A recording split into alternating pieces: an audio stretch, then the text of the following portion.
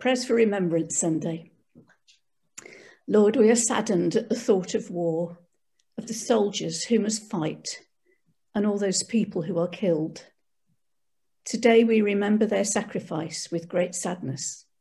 We thank them for what they did for us.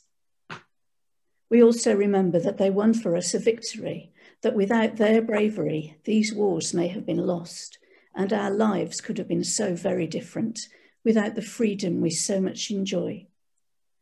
We thank them for what they did for us. We are saddened at the thought of your suffering, Lord, that you too had to be a great hero and walk to Jerusalem, be arrested, tried and killed on that horrible cross. We thank you for what you did for us. We also remember that you won for us a victory, that on Easter morning you rose again and helped us to overcome our human nature so that we might rise again with you. We thank you for what you did for us.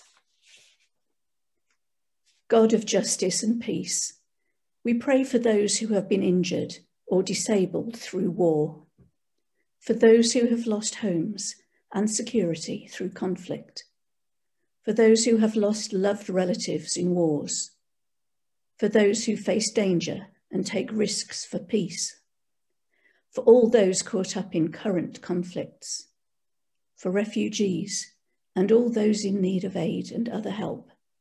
God of encouragement and Saviour of the despairing, comfort those who remember past sacrifices and guide us in building a just and peaceful community for all. A prayer for peacemakers. History can inspire or trap. Walls can protect or divide. Words can encourage or inflame. Power can free or destroy. Touch can comfort or violate. Peace can be shared or withheld. Gracious God, on this day, when we remember past and present conflicts, we pray for the divided peoples of the world, that leaders, governments, and each one of us may use our resources, our opportunities, and our lives in the service of reconciliation, for the sake of future generations and to the glory of your name.